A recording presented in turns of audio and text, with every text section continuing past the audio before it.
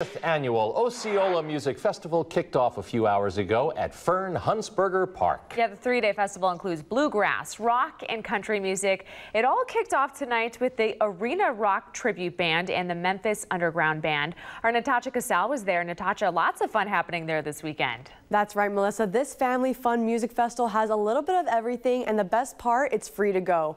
Over the years, the music festival has evolved to what it is known as today, and to what chairmen say, if there was a festival in Mayberry, it would look a lot like this.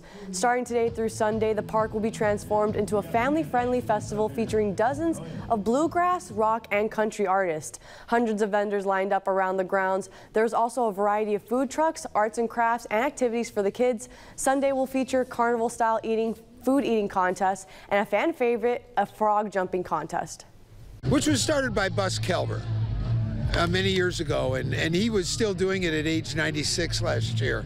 Yep. And it's a great event. And some people have never touched a frog in their lives. And we have two divisions. We have the children's division and the adult division. So if you've never handled a frog before, if you've never done a frog jumping contest, come out. It's a great time. It's a hometown event. I mean, this is nothing fancy. This is no 4-H fair.